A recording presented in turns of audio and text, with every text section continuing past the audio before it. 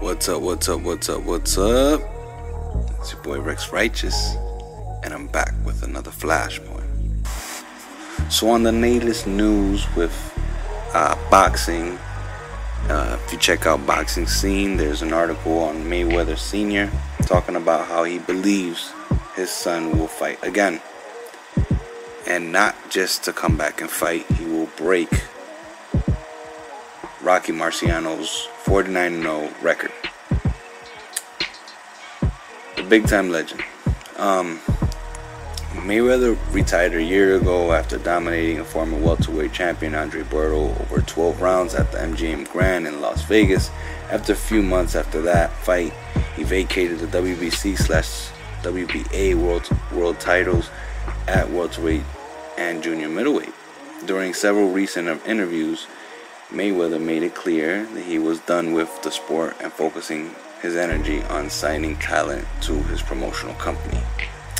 So in this interview, I guess it was on the podcast of On the Ropes Boxing Radio, they asked Mayweather if they thought if he would be able to fight again, if his son would be able to fight again.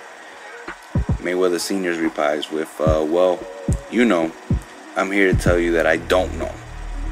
But myself, I do believe that he will come back and have one more fight. I mean, I'm not saying so much as just to fight. I'm not talking about breaking Rocky Marciano's record. I think he can do it. So, he's really confident in his son. He also said that, of course, it's about picking the right fight. That would be something that me and him would have to do. We would have to check him out, the individual that we're looking for to fight. We'd have to put a check in on him. Now, that's how it ended. That's how the interview ended. They asked him about Conor McGregor. Of course, he mentioned what he thought about him. And, that is off the table now because Floyd is not really interested anymore. Of course, Conor McGregor is not interested in a flat fee. He's trying to make hundreds of millions of dollars like Mayweather. So I think that this is somewhat authentic, and honestly, I've been seeing Floyd Mayweather Sr. in the media and having more interviews than his own son lately. Seems like to me that Floyd Mayweather has been looking into talent. He's checked out the Olympics with Shakur Stevenson, the silver medalist for the United States of America in boxing. He's been looking around, but at the same time staying low key. He's mentioned some words on Triple G. He's not too much of a fan of his, I think, and he's backing Canelo and his beliefs on how he should go along with his career. Now, if you ask me, I believe that Floyd might come back, and I'm not sure if it will be with Pacquiao or whoever. There are a lot of people that are not too fond with the Maypac 2 coming about. It kind of puts a bad name on boxing. Some people are ready for a change, and some people are just waiting around because they don't really watch boxing. So if Mayweather comes back, they're waiting for him to dictate where boxing goes from whatever he has planned or whoever he's gonna fight. But I do know that he has to put his name out there because guys like Triple G, guys like Roman Gonzalez, guys like Sergey Kovalev, guys like Andre Ward, guys like, I would say, maybe Terrence Crawford, even Jesse Vargas as well, because those guys are in the hunt to change history, change course of where boxing is going now. So to make himself relevant, he has to do those things. His fighters are doing well. I have no ill will towards those guys. I like the TMT fighters. I think they're good people. I think that they carry themselves well. And they're good fighters. They're local fighters. Just like most local fighters, they're usually hard earners. Like people that are like 9-to-5ers, you know what I'm saying? Average Joe. You know, of course, they're boxers, so of course, they're going to be like an entertainer. But at the same time, they're athletes and they take it really serious. I just feel that Mayweather is different.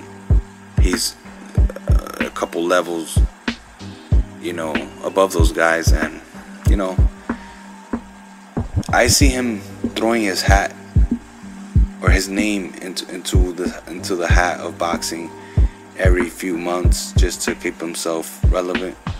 And especially if Sergey wins, or if Triple G wins versus Canelo, we can try to act like he won't want that spotlight, but Mayweather's been used to the spotlight for a long time, and he deserves it. But at the same time, you know, with these guys coming up and Pacquiao on his way out, because he could lose as well, I could see him still fighting his way for the spotlight for his younger talented boxers that are in his roster to still get the recognition that he thinks that they deserve. So that's my take on that. What do you guys think? Do you think Mayweather's going to come back next year in 2017 and try to jack the May 5th, the holiday, that Mexican holiday month, and fight again? Or is it just hoopla? Is it just, you know, smoke, you know, smoke and mirrors? Is it the same old story? Because he hasn't fought in a year. It's been a while.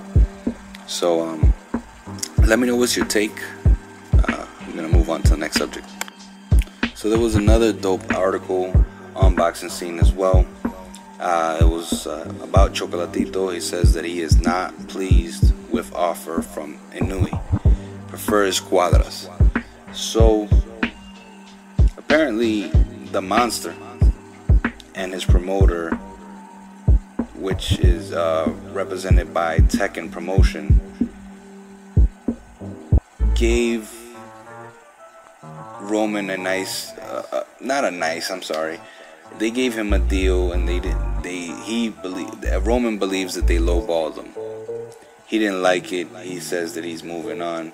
He feels HBO will not offer a lot of money to face Inouye, a Japanese fighter who is unknown to the American audience on U.S. soil. Okay, so he believes that it's not worth it. His quote was, "I do not care if Estrada asks me for a rematch. If he's not going to offer me good money, it won't happen. A rematch with Cuadras will be tremendous. There will be more money. I do not know if people from HBO are interested in a fight with Inouye in the United States. I've been offered a fight with Inouye, but with a low purse, which does not suit me. The problem is the purse. It all depends on the people from HBO."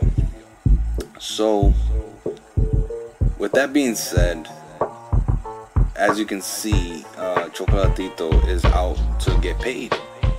I can't tell you the numbers. I'm sorry. I don't want to just sit here and say lies or whatever, but Chocolatito is 46-0, man, with 38 KOs. I don't think he's going anywhere. He's not gonna go to 122. I don't think he's gonna go to 118. You know, his best bet would be to fight Cuadras again, in my opinion. When it comes to money, it just makes more sense. If you would have been in that arena that night, you would have seen why people would want a rematch. And people loved the fight. It was amazing. I don't know too much about Estrada.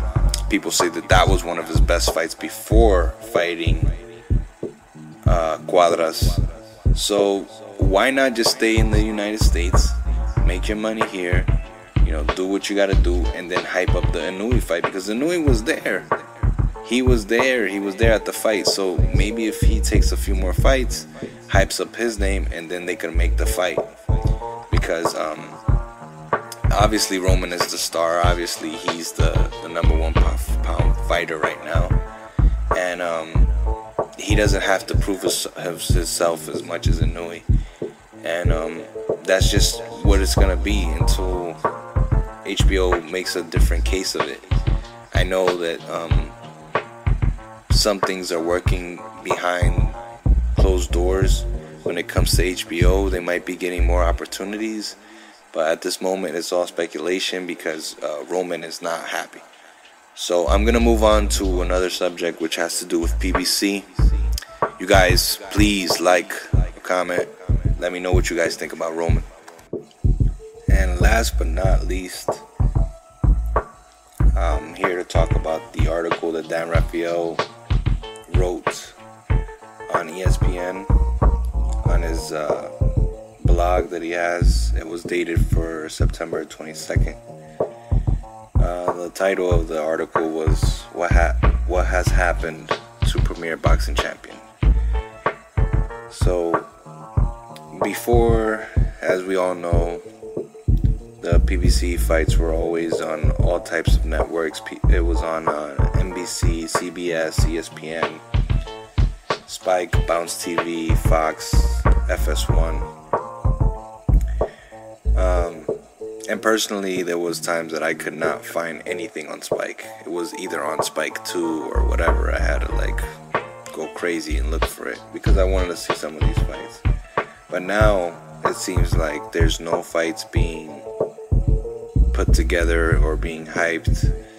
The last big fight that I remember was part of BBC, if I'm not mistaken, was Thurman versus Porter. I could be wrong. But the article was roughly about how Heyman has spent his investors' money. The number that was quoted was $500 million.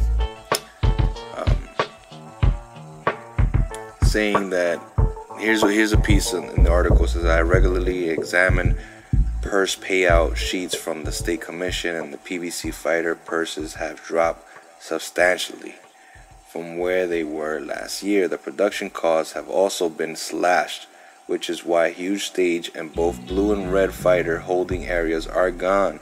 It costs a lot to truck them in around the country, or other bells and whistles have also been eliminated to save money, according to the people involved in producing PBC telecast. So, here are some of the likes of fighters that are not doing anything. This includes Danny Jacobs, Danny Garcia, Keith Thurman, Sean Porter, Adonis Stevenson, Andre Berto, Jamel Charlo, Julian Williams, Arislani Lara, Vanis Martrazian. Sorry if I didn't say that correctly. James DeGale, Badu Jack, Anthony Durrell. I think Badu Jack has a fight though coming up in October. But this is what he was saying. It's Badu Jack, Anthony Durrell, Andre Durrell, Austin Trout, Adrian Broner, Rances Bartholomew, Gary Russell Jr., John Molina Jr., Dehan Salakanen, Jose Perdaja, Edner Cherry, and Lee Selby, and among others. I follow Arislani Lara, I follow Porter, I follow Keith Thurman, I follow Danny Jacobs, I also follow Rances Bartholomew and Badu Jack as well. Those guys are always training. I can say that for sure. They're always training. They're always promoting themselves. And they're always in the gym. But it is very true. I don't see them talking about future stuff. I see them actually getting interviewed about other fighters. I've seen Sean Porter get asked. Out of all those guys, Sean Porter's always interviewed and he's always talking about other fighters. the questions are never led up to when is he gonna fight, or if he does say when is he gonna fight, he says he doesn't know. And it's funny, and not to be hating or anything, because I've actually almost met Sean Porter. I was very next to an interviewer. Shout out to Hustle Boss that was interviewing him, and he seemed like a very nice guy. He'd take any questions, anything you have to ask.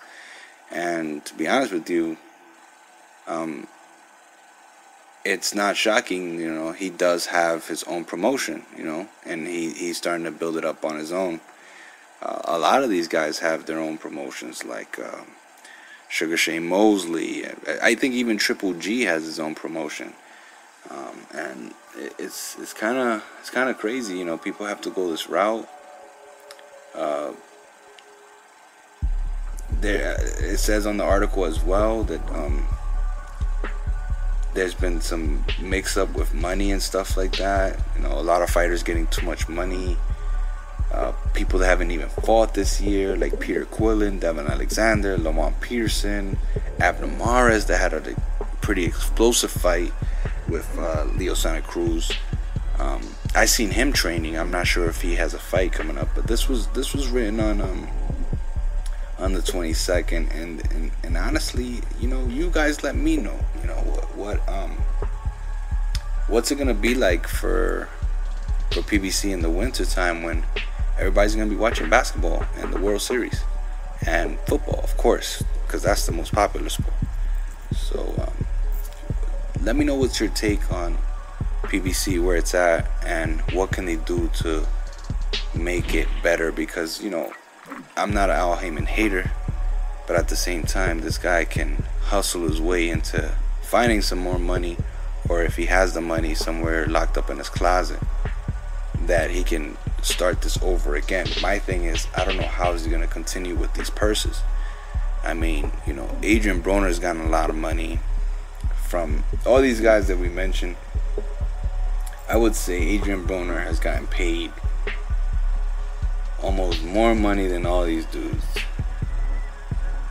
except for maybe Garcia. I'm not sure, but it makes you think. Is this the right way to do business, or is this gonna be another way to bring in Showtime now and switch it up with that? Because I've been seeing people talk about how Showtime is getting better, and there's more presentation there on that side too. So I don't know. Comment below. You already know. Super Rick's Righteous, and I'm out.